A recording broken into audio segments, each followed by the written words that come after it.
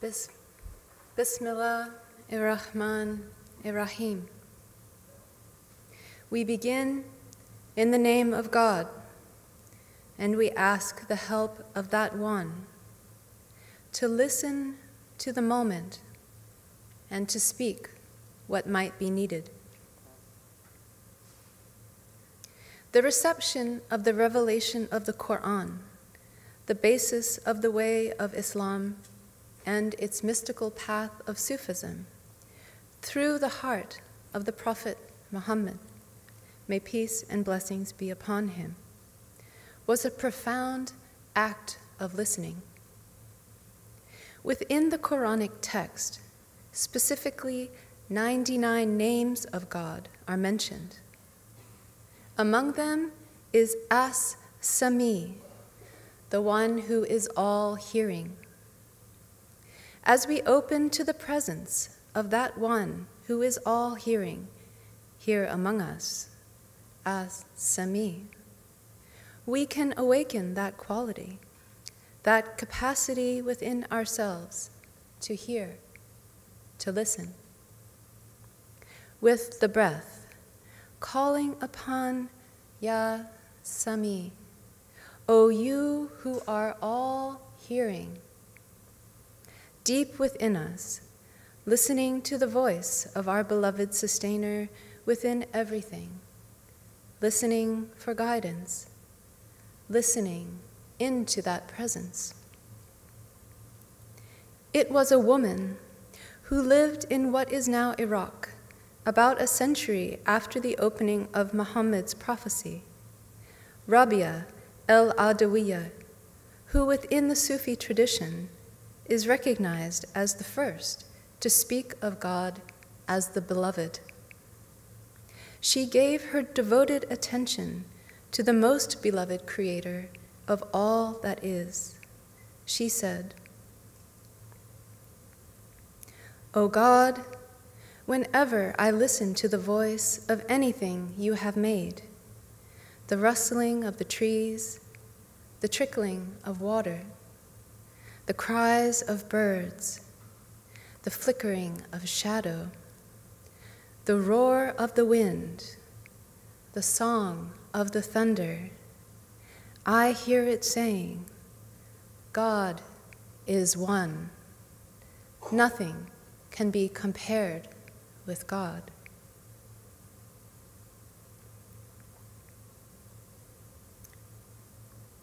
The Prophet Muhammad said, sufficient for you among the women of the world are Maryam, the daughter of Imran, Khadija bint Khuwailid, Fatima bint Muhammad, and Asiya, the wife of Pharaoh. All of these women had a deep capacity to listen and to act on what they heard.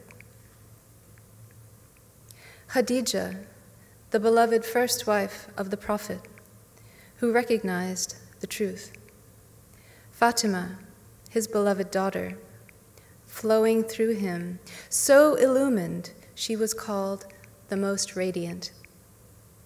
And Asiya, who stood against the status quo, listening to her heart, adopting a son whose truth she recognized, Moses.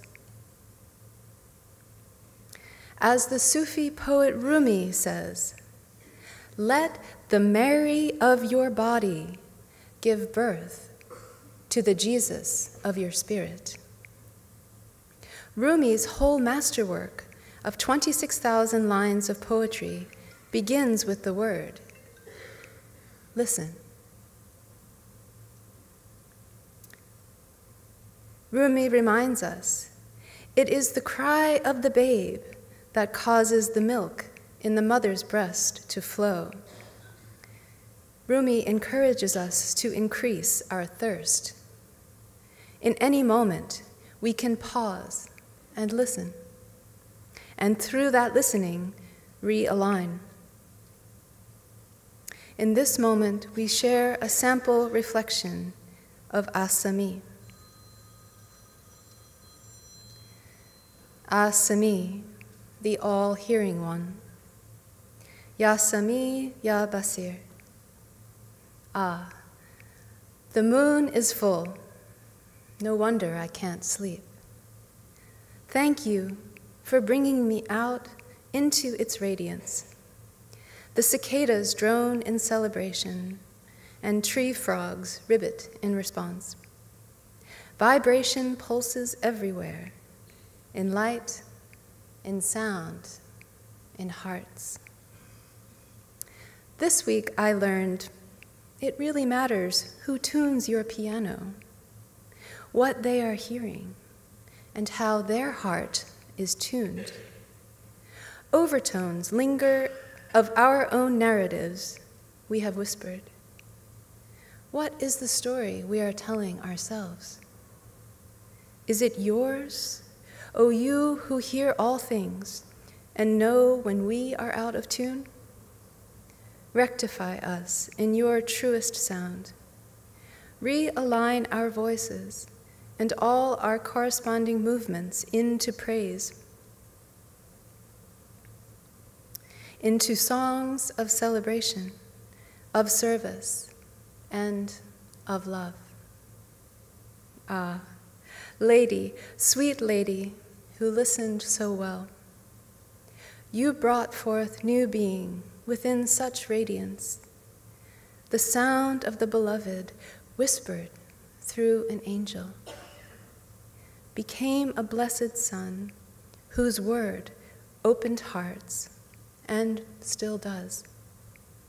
May we also listen with such care to the songs that you are singing in our lives, in our deepest hearts.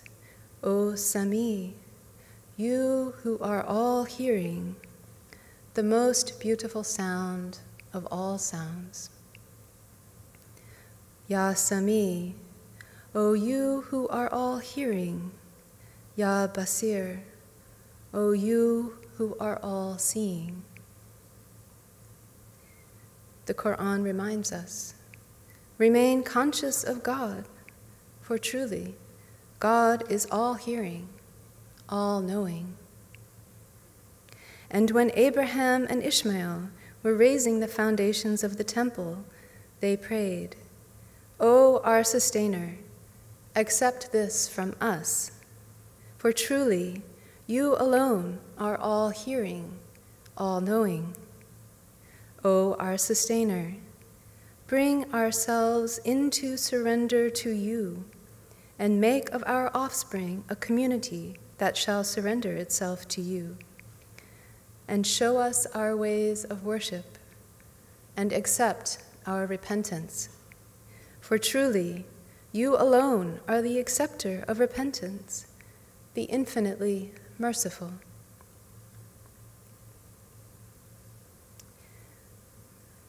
Again, the Qur'an reminds us, lo, the angels said, O Mary, behold, God sends you the glad tidings through a word from him of a son who shall become known as the Christ Jesus, Son of Mary, of great honor in this world and in the life to come, and of those who are drawn near to God.